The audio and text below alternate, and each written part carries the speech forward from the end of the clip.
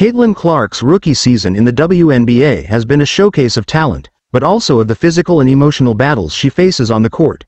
Playing for the Indiana Fever, Clark has repeatedly drawn attention, not just for her standout performances, but for the lack of foul calls in her favor during key moments in games. During the Indiana Fever's 99-88 loss to the Minnesota Lynx, Clark found herself repeatedly on the receiving end of tough hits without fouls being called. One notable moment occurred in the third quarter when Clark was knocked to the floor by Minnesota's Napheesa Collier, who appeared to hit Clark in the upper head and shoulder area. Despite the apparent contact, no foul was called, and Clark lay on the floor as the Lynx capitalized with a fast break, putting the Fever into a 10-point deficit they could not overcome. After the game, Clark addressed the emotional toll these moments have on her.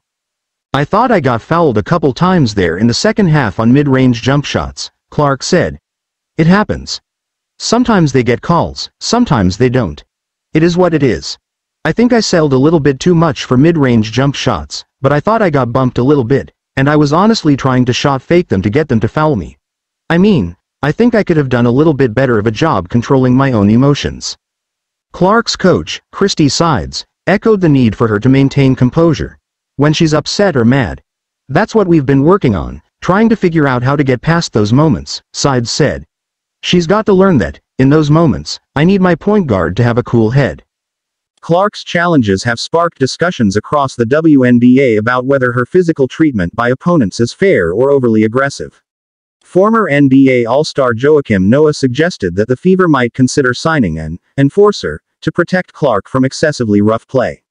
"If I was the owner of the Indiana Fever, I would get a real enforcer in there to protect her," Noah stated.